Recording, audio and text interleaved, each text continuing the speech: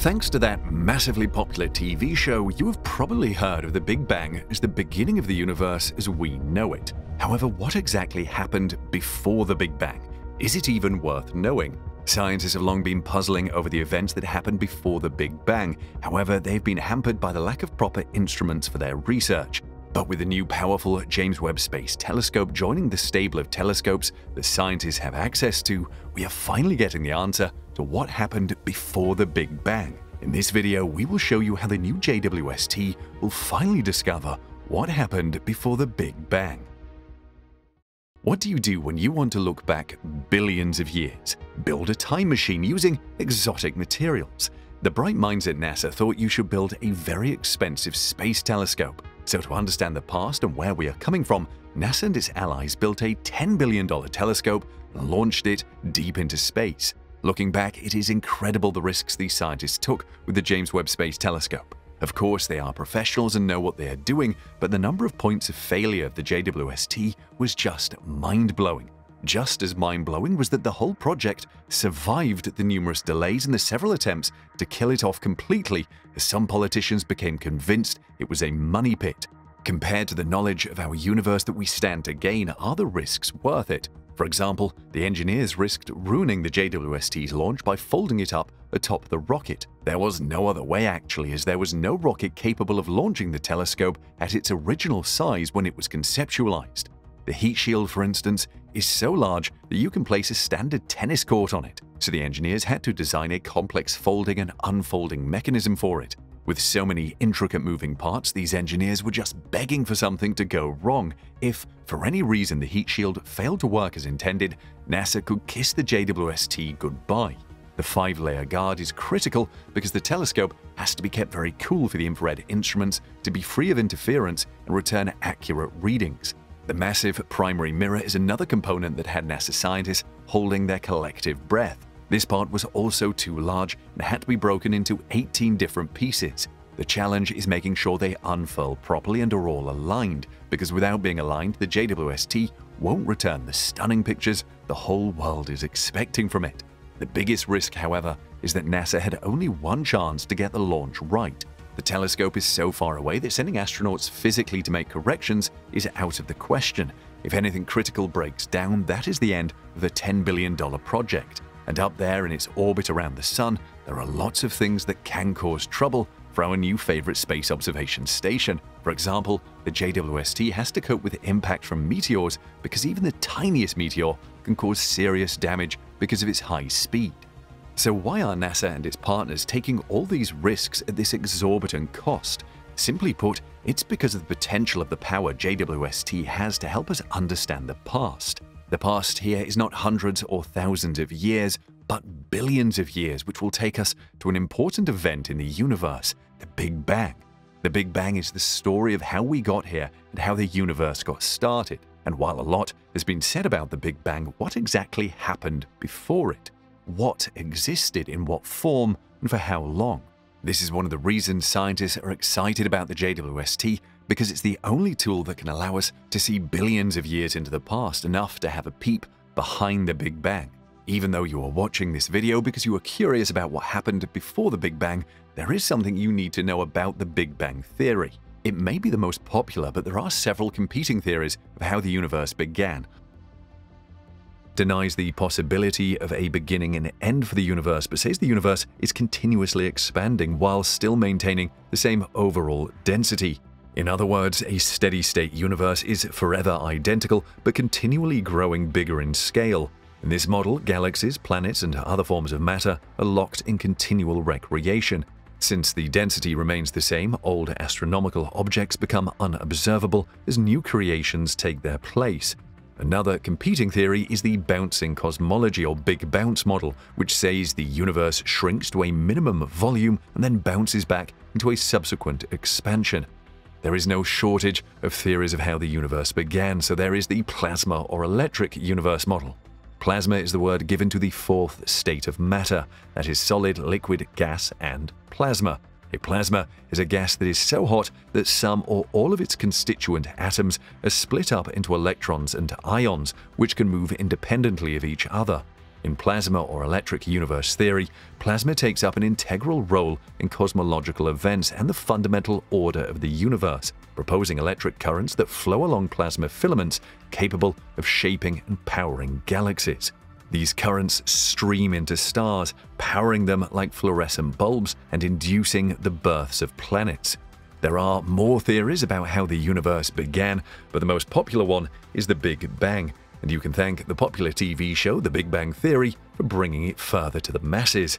It is also the most widely accepted in the scientific community. This theory was born of the observation that other galaxies are moving away from our own at great speed in all directions, as if they had all been propelled by an ancient explosive force. But what was the origin of the Big Bang theory itself? The earliest indications or references to the concept of the Big Bang showed up early in the 1900s. This was as a result of deep space observations. In 1912, an American astronomer named Vesto Slipher carried out several observations of spiral galaxies, which were then assumed to be nebulae, and measured their Doppler redshift. He discovered that in nearly all cases, the spiral galaxies were observably moving away from our own. A decade later, a Russian cosmologist named Alexander Friedmann developed a set of equations named after him, which were derived from Einstein's equations for general relativity. However, contrary to what Einstein was advocating at the time with his cosmological constant, Friedmann's work showed that the universe was likely in a state of expansion. In 1924, Edwin Hubble, who the popular Hubble Space Telescope is named for, measured the great distance to the nearest spiral nebula and proved that these systems were actually other galaxies. At the same time, Hubble began developing a series of distance indicators using the 100-inch, 2.5-meter Hooker telescope at Mount Wilson Observatory. And by 1929, Hubble discovered a correlation between distance and recession velocity, or Hubble's law. 3 years later, Georges Lemaitre, a Belgian physicist and Roman Catholic priest, independently arrived at the same results as Friedmann's equations and proposed that the inferred recession of the galaxies was due to the expansion of the universe.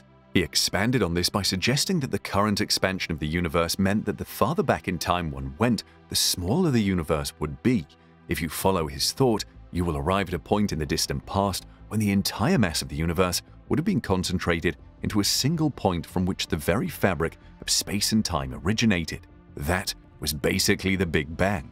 Of course, this theory was not immediately accepted in the scientific community, as the majority supported the theory that the universe was in a steady state. This theory says new matter is continuously created as the universe expands, thus preserving the uniformity and density of matter over time.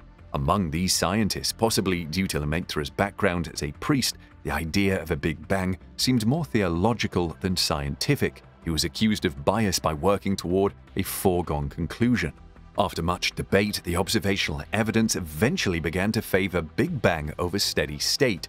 A boon was the discovery and confirmation of the cosmic microwave background radiation in 1965, which cemented the position of the Big Bang as the best theory of the origin and evolution of the universe. From the late 60s to the 1990s, astronomers and cosmologists made an even better case for the Big Bang by resolving many of the theoretical problems it raised. These included papers submitted by the late Stephen Hawking and other physicists that showed that singularities were an inevitable initial condition of general relativity and a Big Bang model of cosmology. In 1981, physicist Alan Guth theorized of a period of rapid cosmic expansion, or the inflation epoch, that resolved other theoretical problems. But what exactly is singularity? Singularity, also known as the Planck epoch or Planck era, was the earliest known period of the universe. At this time, all matter was condensed on a single point of infinite density and extreme heat. During this period, it is believed that the quantum effects of gravity dominated physical interactions and that no other physical forces were of equal strength to gravitation. This Planck period of time extends from point 0 to approximately 10 raised to the power of negative 43 seconds, which can only be measured in Planck time. The extreme heat and density of matter rendered the state of the universe highly unstable. It thus began to expand and cool, leading to the manifestation of the fundamental forces of physics. From approximately 10 raised to the power of negative 43 seconds to 10 raised to the power of negative 36, the universe began to cross transition temperatures. It is here that the fundamental forces that govern the universe are believed to have started separating from each other. The first step in this was the force of gravitation separating from gauge forces, which account for strong and weak nuclear forces and electromagnetism. Then from 10 raised to the power of -36 to 10 raised to the power of -32 seconds after the Big Bang, the temperature of the universe was low enough at 1028 Kelvin that the forces of electromagnetism or strong force and weak nuclear forces or weak interaction were able to separate as well, forming two distinct forces. This was followed by the inflation epoch lasting from 10 raised to the power of -32 seconds in Planck time to an unknown point. Here, the universe was filled homogeneously with a high energy density, and the incredibly high temperatures and pressure gave rise to rapid expansion and cooling. This began at 10 raised to the power of -37 seconds, where the phase transition that caused the separation of forces also led to a period where the universe grew exponentially. It was also at this point in time that baryogenesis occurred, which refers to a hypothetical event where temperatures were so high that the random motions of particles occurred at relativistic speeds. As a result of this, particle-antiparticle pairs of all kinds were being continuously created and destroyed in collisions, which is believed to have led to the predominance of matter over antimatter in the present universe. After inflation stopped, the universe consisted of a quark-gluon plasma, as well as all other elementary particles. From this point onward, the universe began to cool, and matter coalesced and formed. Next was the cooling epoch, where the universe decreased in density and temperature, and the energy of each particle began to decline. Phase transitions continued until the fundamental forces of physics and elementary particles changed into their present form. Since particle energies would have dropped to values that particle physics experiments can obtain, this period onward is subject to less speculation. This was then followed by the structure epoch, which expands over billions of years down to our day. The slightly denser regions of the almost uniformly distributed matter of the universe began to become gravitationally attracted to each other. They therefore grew even denser, forming gas clouds, stars, galaxies, and the other astronomical structures that we regularly observe today. It was during this time that the modern universe began to take shape. This consists of visible matter distributed in structures of various sizes, ranging from stars and planets to galaxies, galaxy clusters, and superclusters, where matter is concentrated, that are separated by enormous gulfs containing few galaxies. But you may be asking, where did the Big Bang take place? That is a fair question, because if you hear an explosion outside, you may be fairly accurate in pinpointing the spot where it occurred. So can we travel to the spot in the universe where the Big Bang took place? Perhaps scientists can find a huge crater somewhere in the universe that corresponds to the ground zero of the event. The fact is that there is no such spot anywhere, because there is no exact spot where the Big Bang happened. The Big Bang actually happened everywhere, if that makes sense. Never mind that the term Big Bang conjures up explosions or detonation. Meanwhile, even though the Big Bang theory is widely accepted, it is not without its critics. There are some unresolved issues when scientists try to explain the beginning of the universe with the Big Bang theory. The first is the horizon problem. You see, there are portions of the universe that are visible to us but invisible to each other. Horizon problem says that different regions of the universe have not yet contacted each other due to the great distances between them, even though they have the same temperatures and other physical properties. We know that CMBR is found to be homogeneous everywhere. So how is this possible? The observed isotropy of the CMB is the problem in this regard, because we believe that information is not supposed to travel faster than light. However, the resolution of this apparent inconsistency is offered by inflationary theory, in which a homogeneous and isotropic scalar energy field dominates the universe at some very early period. According to Heisenberg, there were quantum thermal fluctuations during the inflationary phase, which would be magnified to cosmic scale. These fluctuations functions as the seeds of all current structure in the universe. Inflation predicts that the primordial fluctuations are nearly scale invariant and Gaussian, which has been accurately confirmed by the measurement of the CMBR. The instant before inflation began, the universe was only about 10 raised to the power of -24 centimeters in diameter. All matter and energy were in close and uniform contact within the briefest instant. The universe then expanded exponentially by a factor of about 10 raised to the power of 50, sending once intimately connected matter and energy to the farthest reaches of the universe. The information contained in the pre-inflationary universe didn't have to travel the speed of light, it traveled at the speed of inflation. Another problem with the Big Bang theory is known as the flatness problem. The thing is, according to Einstein's field equations of general relativity, the structure of spacetime is affected by the presence of matter and energy on small scales, making space appear flat. This is just like how the surface of the Earth seems flat if one is looking at a small area, but on a large scale, space becomes bent by the gravitational effect of matter. The amount of bending or curvature of the universe depends on the density. So what happened before the Big Bang? Going by Lemaitre's model, we could be groping back in time indefinitely as we search for what took place before the Big Bang. But Hawking, in his brilliance, was able to rescue us from wandering aimlessly in the past. However, his solution may shock you. The professor proposed the no-boundary proposal with James Hartle. This theory imagines the cosmos as having the shape of a shuttlecock. If you are familiar with a shuttlecock, you will agree it has a diameter of 0 at its bottommost point and gradually widens on the way up. In the same manner, the universe, according to the no-boundary proposal, smoothly expanded from the point of 0 size. Hartle and Hawking worked out a formula describing the whole shuttlecock, the so-called wave function of the universe, that encompasses the entire past, present, and future at once.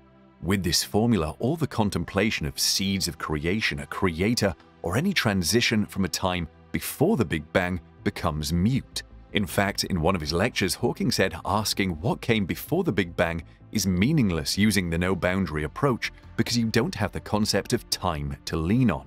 It is like asking what is at the south of the South Pole. Hawking's and Hartle's proposal gives us a unique insight into the concept of time. Each moment in the universe corresponds to a cross-section of the shuttlecock.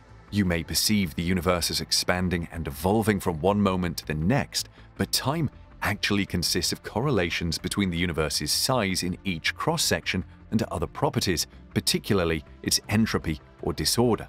Going from the cork to the feathers, entropy increases, aiming at an emergent arrow of time. Near the shuttlecock's rounded-off bottom, though, the correlations are less reliable. Time ceases to exist and is replaced by pure space. This explanation of the pre-Big Bang period by Hawking has been fascinating and inspiring physicists for years now. They find it stunningly beautiful and provocative. It was basically the first guess at the quantum description of the cosmos or the wave function of the universe. Soon, an entire field, quantum cosmology, sprang up as researchers devised alternative ideas about how the universe could have come from nothing, analyzed the theory's various predictions and ways to test them, and interpreted their philosophical meaning. The no-boundary wave function was, in some ways, the simplest possible proposal for that. Let's hear your theory of what happened before the universe in the comments section below.